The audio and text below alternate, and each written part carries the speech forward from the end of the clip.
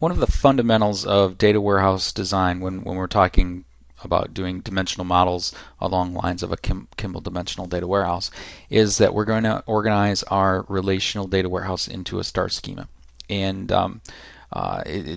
why do we do that? Why don't we just design a data warehouse the same way we design a transactional database?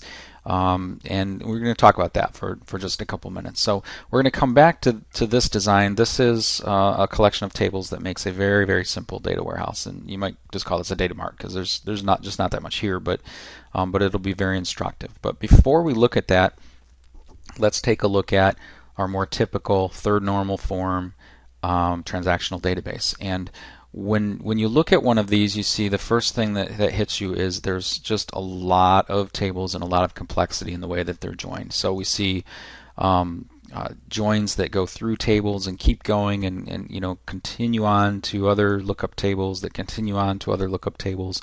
And this all is excellent modeling for a transactional system. It keeps the amount of redundancy in tables to a minimum. It makes inserts very efficient. It makes updates very efficient.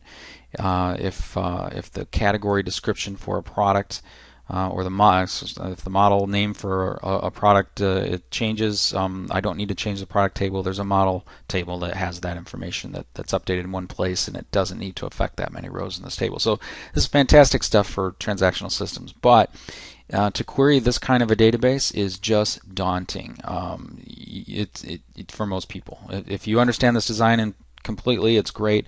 If you don't, you're going to spend the first couple of weeks working with this database just trying to figure out what's in it. It's not intuitive for users that aren't expert in its design. It's also not efficient from a query perspective in terms of joins. If you want to extract a lot of information and slice and dice out of this kind of a database, you're going to be joining maybe a dozen of these tables on each one of your queries.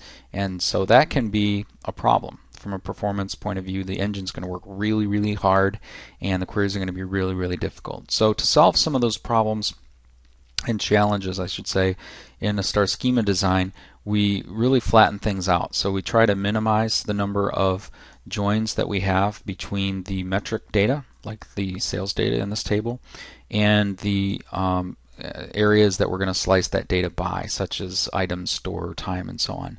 So you will notice in the item table, and this is a bit more simplified, but we don't have a separate category table. We have the category description right in with the item, and if we looked at that table, the category would be repeated over and over and over. And a transactional database designer would look at it and go, "Oh, that's terrible. I mean, it's so denormalized. It's not efficient, and that's just the wrong way to design a database." Which is true if your goal is to design a transactional insert database. But from a query standpoint, it makes it super easy for the users. And honestly, in most data warehouses, the 98% of your storage is in this fact table right here. These others are 2%, so the waste of space, it really doesn't matter. But why do we call it a star? Well, quite simply, we call it a star because that's what it looks like. So if we look at this schema, when we're done with it, we actually have something that looks like a star, and so we give it the name Star Schema. So a silly reason to call it Star Schema, but that's pretty much it.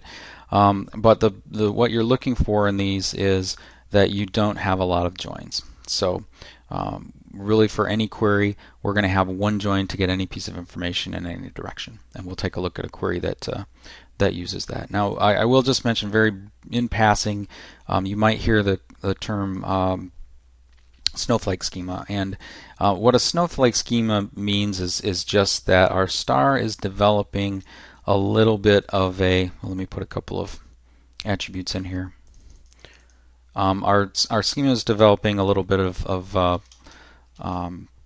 I'll call this model table here, is developing a little bit of more complexity. And let's say I had a model table that was connected to my items, and I put it over here, and I then connect it to the model table. So now you see I'm not really a star anymore. I'm starting to look like something else. And if you think of the way a snowflake looks, you get this kind of radial spider pattern out that keeps going. So some people think snowflakes are bad. Some people think they're fine. I'm a little agnostic about this. Sometimes it is necessary, but one thing to keep in mind is this model key that we put out here. We need to have a key in this table that refers to the model table. We could just as easily put these attributes into the item table itself, and that design would work just as well. So there will always be a bit of a disagreement on whether to snowflake, not to snowflake. If you get too carried away with a snowflake design, you are right back to a third normal form database. So be cautious with that. So that's what the star schema looks like. Let's just look at why this makes query so much easier, and it works pretty much like this. So here's sort of a typical query that we might do on a star schema, where we're just saying give me sales, and I'm doing inner joins, and each of these joins is just going in one direction. So we're not doing inner join item and then joining from item to something else and that something else to something else like we would in a third normal form database. So to get any piece of information, we just have one join out to a dimension table. We have a where clause here, and if we want to drill down, we just keep adding to the where clause. So that's my sales for the week, and if I want to drill down and give me just the West, I can do that. If I want the category, I do that. But because all of this information is in these nearby dimension tables, it's very quick. So this query is very simple, it's easy to follow, and it's pretty easy for end user tools to do this kind of thing where you just keep adding to the where clause in order to drill down. So that's what a star schema is about, that's what it looks like, and that's how we use it.